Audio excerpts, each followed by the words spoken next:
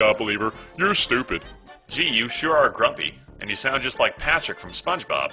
Whatever. So, Mr. Atheist, I'd like to know what you think about the supernatural. There's no such thing as the supernatural, just like there's no such thing as God.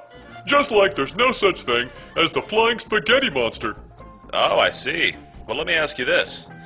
Do you believe in the principle of cause and effect?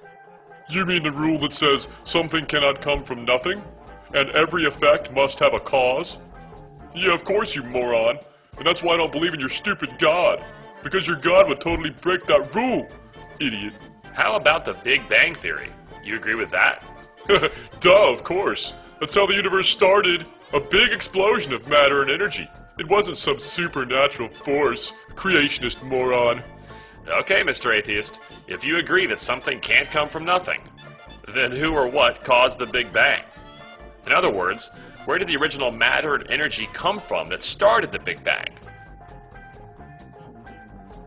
You idiot. The universe is a constant.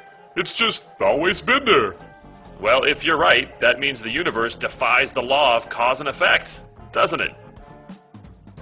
And that would make the existence of our universe supernatural, which means we both believe in a supernatural cause for our existence. Well, you idiot. The universe just kind of started on its own. The Big Bang was how the universe created itself.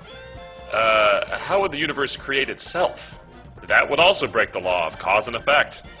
You just said that was a big reason you don't believe in God. So then, shouldn't you stop believing in our universe? Well, haven't you heard of virtual particles?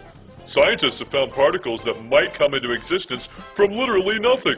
So maybe something can come from nothing. Well, if you're right, doesn't that make God scientifically possible? Well,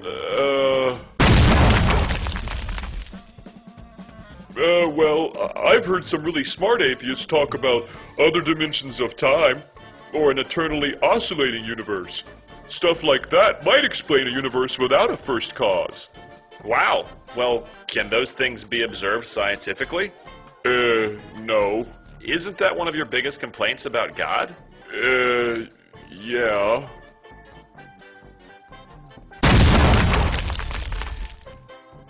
Never mind. I've decided I don't totally agree with the law of cause and effect, okay?